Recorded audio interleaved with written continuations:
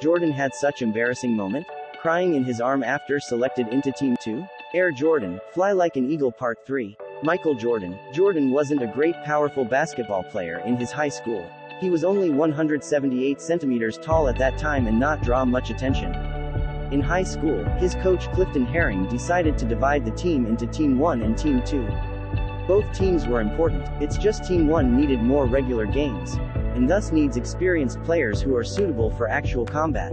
Team 2 was mainly used as a talent training base and the reserve force of the team. After some choices, the list of the first team, Team 1 has been basically finalized, and the last place is left.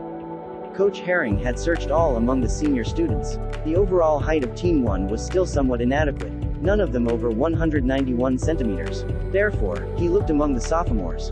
He found Leroy Smith, who was 201 centimeters tall, ignoring Jordan. When the final list was posted, Jordan found himself was in Team 2 while Smith was in Team 1. Jordan was very upset and he cried in his arms.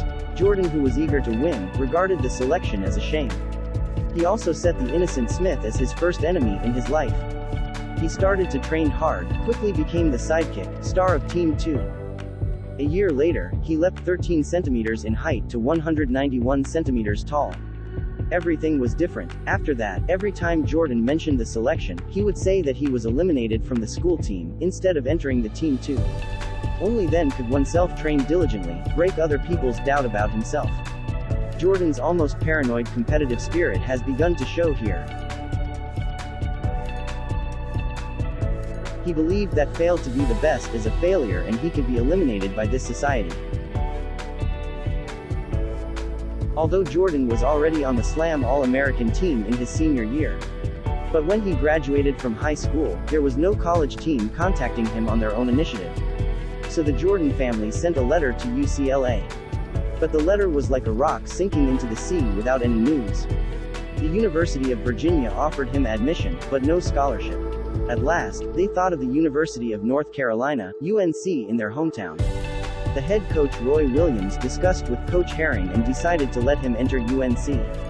UNC not only focused on sports, but also attaches importance to cultural learning. This satisfied James Jordan and Delores, who were peasants in general. So, in 1981, Jordan went to University of North Carolina, UNC. Thanks for watching, Basketball Legends.